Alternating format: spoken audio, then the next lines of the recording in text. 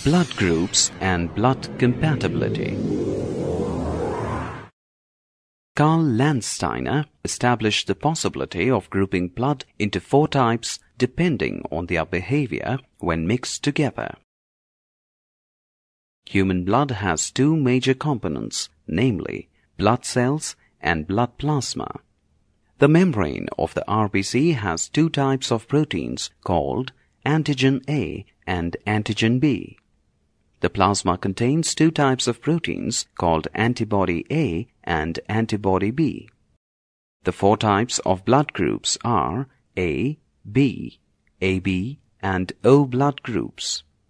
These letters refer to the antigen present in the red blood cell. That is, A group has antigen A, B group has antigen B.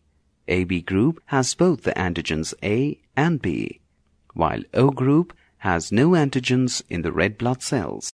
The antibodies A and B in the plasma can react with corresponding antigens and coagulate the blood. So plasma of A group blood will have only B antibody. In B group blood, A antibody is present.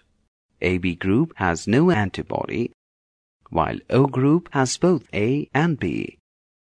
The reaction between antigen and antibody has a lot of significance in medical science. Before any blood transfusion, doctors make sure that the blood groups of the persons involved are compatible. Let us see how this happens. Take 2 drops of blood from an individual with any blood group.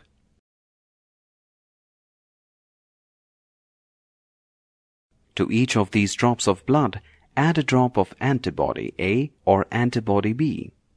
What do you expect to notice? If the blood drop coagulates with antibody A and not with B, it is group A. If the coagulation is with antibody B, it is group B blood. If coagulation is caused by both the antibodies, it is group AB blood. And if there is no coagulation, it is O group blood. Conclusion. The blood group testing is based on the property that in any individual the antigens and antibodies are never the same, because antibody A agglutinates antigen A. Similarly, the antibody B agglutinates antigen B.